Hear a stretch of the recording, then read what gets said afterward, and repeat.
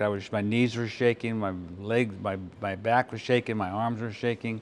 And I did cry. I put my glasses on because I didn't want to see, I didn't want people to see me crying maybe, I don't know, but I felt more protected. Really proud of myself because this time I really struggled with like blisters and sore feet. So everyone is is preparing you for, you know, you're gonna cry and it's gonna be amazing. And I think hearing that a lot gave me an expectation. Hi, we are Eric and Ricky. We not only walk Camino de Santiago, but we also help others in the preparation and ask them important questions. Today we'll ask, what did you feel when you finally arrived in Santiago and finished the Camino? Finally. No, it's just you sit there, you see the church, and you feel just happy that you reach what you just worked for, you know, like and what you wanted to do and where you want to go. But I'm not a very religious person, but for me there is something also in walking from Santiago to the ocean again, because that's for me the final end of the journey, you know, walking through a whole country, seeing the ocean, and maybe feel like the people in the Middle Ages who just saw the ocean and then think that this must be the end of the world. So on my way in this morning, I'm asking okay, well, am I gonna cry? And if I don't cry, is something gonna be wrong with me? And so I was like, have these build up in my head, and I'm trying to just get it out of my mind, listen to, you know, instrumental music and just push it away and just have whatever experience I needed to have. And when I was looking into the city from the hilltop just outside the city, looking at the towers, they looked so big from a distance. And so when I came and turned the corner, I was like, am I in the right place? Is this like, oh my God, let me check my map really quick and make sure I'm in the right place. And I was like, oh my God, okay, I made it, okay. And then I was like, I'm not crying. But then like I sat down and I just started reminiscing of like where I started, when I started, how I felt like just going through all of it. And then it hit me like that your physical journey is done for your first Camino. And I was sad, but also filled with joy because I feel like my spiritual and mental journey has truly just begun. The first thought was, it's too hot. It's, I don't know, between 32, 35 degrees. And it was a little bit crowded. But I was happy that I did it. Like, I don't have impression that I walked for so long. Like for me, more than 2 weeks, it's a long time. And it passed so quickly. So I still need to think about it. Like, I'm a little bit surprised that I'm already here. Is it entering the square, entering Santiago, was different than walking the Camino itself? Did you feel the difference in mood and emotions? And yes, I felt more happy being on the road and walking than arriving here. Like, yeah, I would like to come back on the road and just walk again. So yes, I feel like the most of the people enjoy coming to the end, but I enjoyed even more walking. Yeah. I was really excited to hear the bagpipe player. So I had this, like, you know, a rush. I started crying since last night, just thinking about the excitement to arrive, but the sadness that it's going, you know, that it's over. So yeah, mostly excited and then a little sad, and actually incredibly grateful to meet up with some friends that I haven't seen in a few days who were here. So that was really exciting. And then running into you in the square, which is completely unexpected. I still can't believe it, but I've been here for about 5 hours.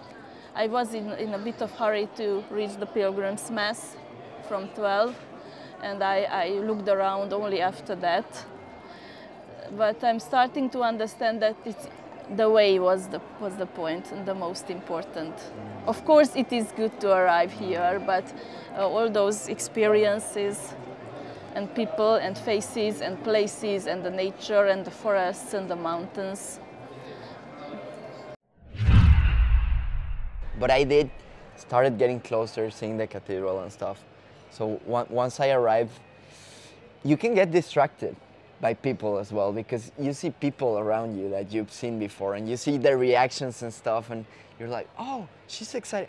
So then really quickly I realized that, and I'm like, because this is my way of being in most situations, I'm like, this is my moment, right? And it's a moment with, I don't know, with God, with my faith, with myself, whatever, right? But not with seeing something else or whatever.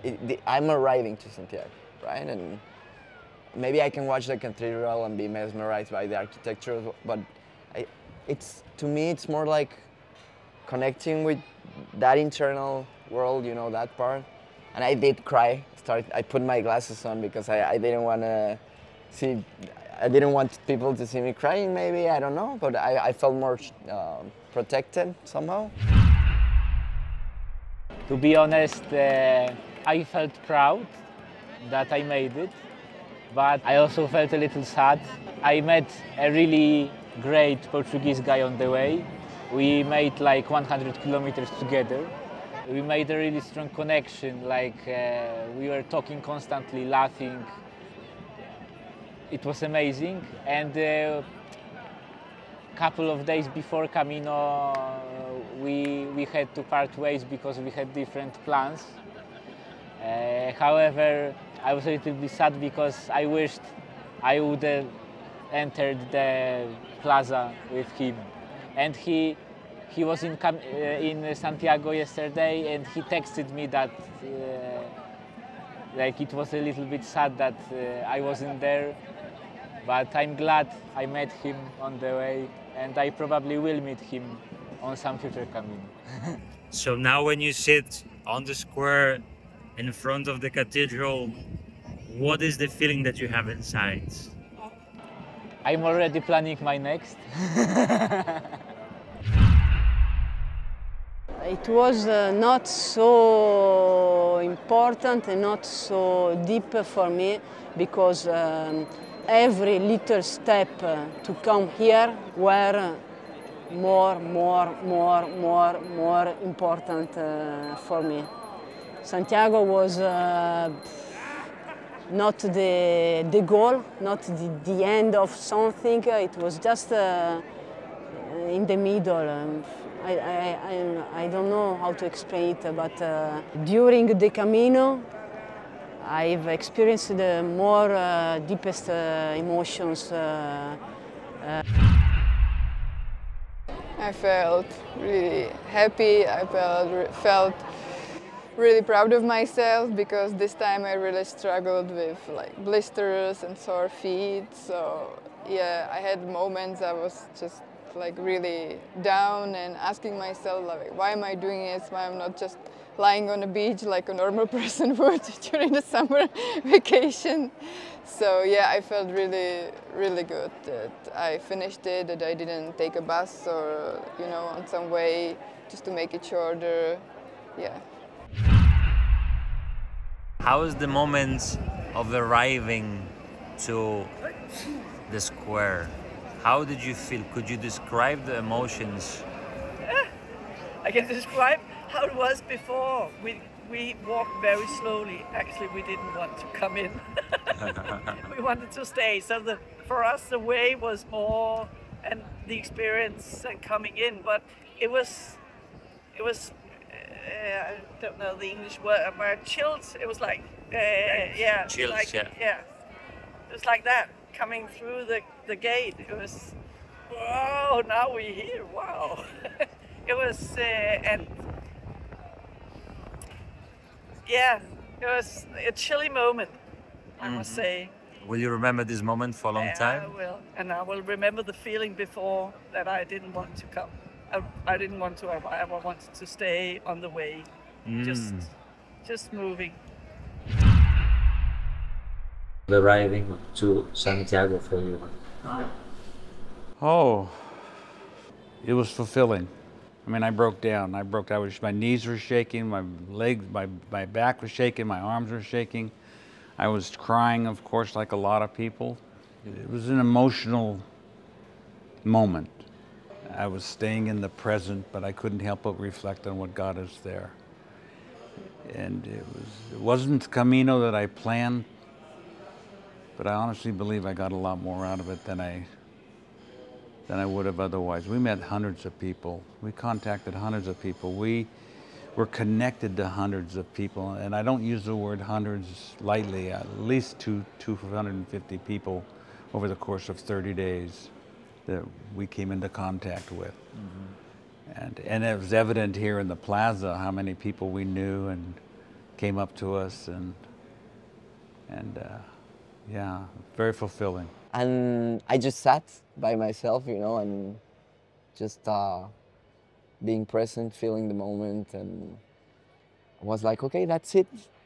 And my thought was like, I knew it, like it was never about getting here. Hearing those inspiring stories, you might be feeling motivated to start your Camino journey. Before you embark, consider joining us on a special retreat designed to prepare you both physically and mentally. Our retreat offers personal guidance, expert advice, and a supportive community to ensure you're ready for adventure ahead.